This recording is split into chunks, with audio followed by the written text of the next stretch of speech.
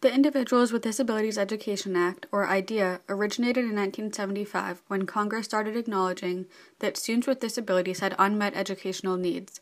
They passed the Education for All Handicapped Children Act, which then became IDEA in 1990. Under IDEA, states are provided federal funding to be used towards the availability of education for students with disabilities. This act also requires that all students with disabilities receive a free, appropriate public education. The Act has undergone several changes, the most recent being in 2004.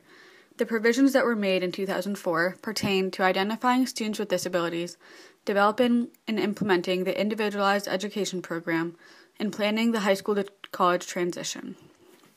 All rise. The Honorable Judge Chang presiding. Calling the case of Doug C. versus the Hawaii Department of Education. Doug C. will be speaking individually and on behalf of his son Spencer C. Spencer is an 18-year-old student in the Maui district of the Hawaii Department of Education. He was diagnosed with autism at age 2.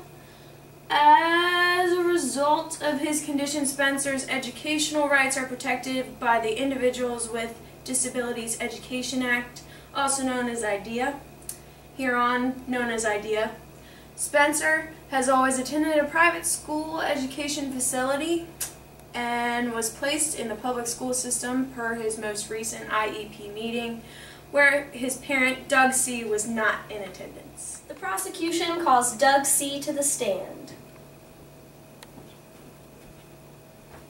Mr. Doug, do you feel like the department made a sufficient effort to include you in Spencer's IEP meeting? No, I do not feel that they made a sufficient effort. Our first date was tentative. It was never finalized. Although I realized my schedule had been difficult to work around, they felt that their annual IEP deadline was more important than working around my schedule to make sure that a parent could be involved in the IEP creation. Doug, although you couldn't be physically present, the department feels that they were making provisions in Spencer's best interest. They also made an effort to include you in the IEP meeting to make you aware of the changes. Do you agree that the department was working in Spencer's best interest? No, they were not working in Spencer's best interest. Not only was I not included in the meeting, but neither was the representative from Spencer's current private school. They made the decision to put Spencer in a public school with no input from me, the parent. This decision directly affects Spencer because he has been at the same school for the last 6 years. By changing his school, there are indirect consequences impacting his family, the routine of his home life, and peer interactions. Catherine, since one of the pillars of IDEA is parental inclusion in IEP creation, do you honestly feel like meeting your annual IEP deadline, which is also set by IDEA, was more important than Doug C. being present in the IEP meeting? No comment? Parental participation in the IEP and educational placement process is critical to the organization of the Individuals with Disabilities Education Act. The core of IDEA is the cooperative process that it establishes between parents and schools. The Hawaii Department of Education ceased cooperative efforts in getting Doug C. to attend the meeting when their own schedules and deadlines became more important than having a parent present for Spencer's IEP meeting. These procedural violations undermine the very essence of IDEA. Furthermore, Doug C. did not refuse to attend the meeting, nor was he unable to be convinced to attend. He made every effort to reschedule the meeting even after falling ill, by vigorously and repeatedly objecting to the department having the meeting without him.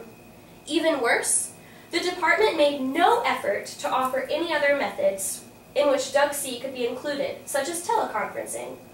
Despite his attempts to reschedule, the department went forward with the IEP meeting without him and decided to change Spencer's educational placement for the first time in 6 years. I think it is very clear where the priorities of the department were in this situation. Well, Doug's schedule was really busy to work around, and it was essential for my defendant to meet the IEP deadline. The verdict is in for the case of Doug C. versus the State of Hawaii Department of Education. It is very clear that the jury has decided to side with Doug C. Spencer will be staying in his current school. To the Hawaii Department of Ed, I highly suggest you review the Pillars of IDEA before you come back to my courtroom. Case closed.